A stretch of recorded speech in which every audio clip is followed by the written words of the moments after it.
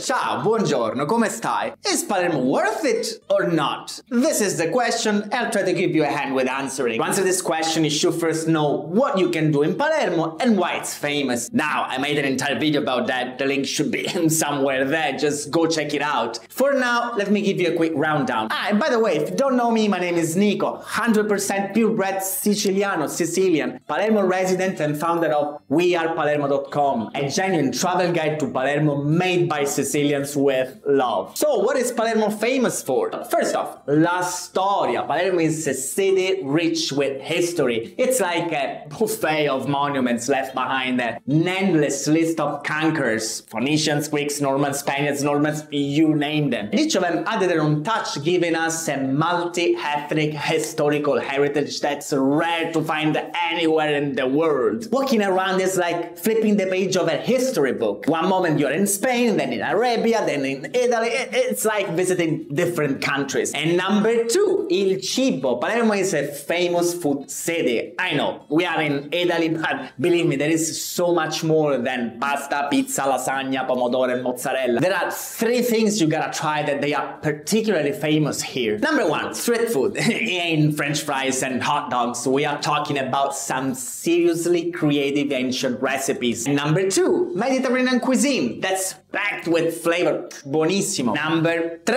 desserts. Sicilians are masters of dessert creation. They know how to make desserts better than Willy Wonka. And get this, gelato, ice cream, and cannoli were invented right here, believe it or not. But it's not only about eating, it's also about drinking. Palermo is the city of Italian aperitifs. Here you can drink in crazy locations in the alleyways of the historic center or by the sea, and you start drinking at sunset and you don't stop until only God knows when. And number three, Palermo is also famous for its scenic landscapes and beautiful beaches. You will find some of the clearest waters in Europe. You know those paradise-like beach and sea photos you can often see in magazines or on Instagram? Yeah, you'll find those spots here. Plus, you got all of these paesini, picturesque villages that you can visit by the sea or in the mountains that look like paintings. So, to conclude, per concludere, Palermo is a destination that lets you do everything. There's so much to see in terms of history and villages. You can fill up on great food, go nuts at night, or chill and relax at the beach. What are the negatives? Well, when you are outside the city center, public transportation sucks, the city is old,